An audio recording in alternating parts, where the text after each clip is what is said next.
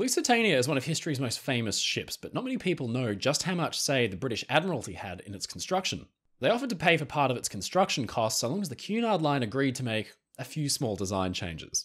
The ship would be made ready for war and could be easily converted into an auxiliary cruiser, a type of warship.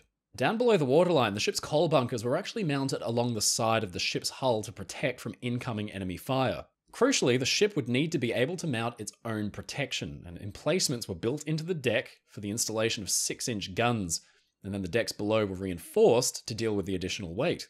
These were all marked out on the original plans, but in the end, when the war broke out, Cunard kept Lusitania in service until she was tragically torpedoed in 1915 while operating as a passenger liner without any of her guns ever fitted.